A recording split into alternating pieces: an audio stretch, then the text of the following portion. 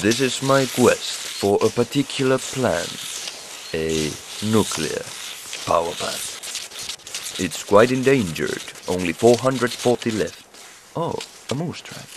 I'm going to succeed where governments and corporations have not, in measuring the direct radiation, typical for these plants. It's time to step into the wilderness.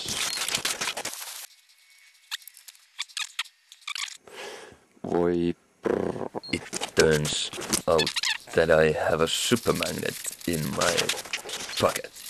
I gotta get out from the woods.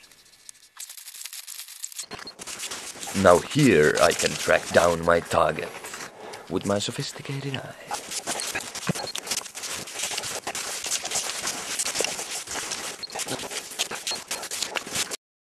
Here we are. And to measure the radiation, we need a Geiger counter and one concrete tube. Then we aim it at the nuclear plant and put the meter inside. Well, concrete irradiates too, and we'll wait for the dose rate reading to set. 0.21 microsieverts per hour sticks to the table. You are witnessing a 5 minutes measuring period sped up 1,000 times for your convenience.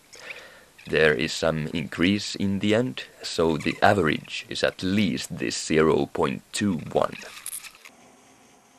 Here is the tube turned sideways, providing attenuation against the power plant, which acts as a gamma source. And that can be seen during another 5 minutes when the average is 1 degree lower, 0.20 microsieverts per hour. This difference registers even on modest equipment, so it should gain some public interest. And now back before the darkness.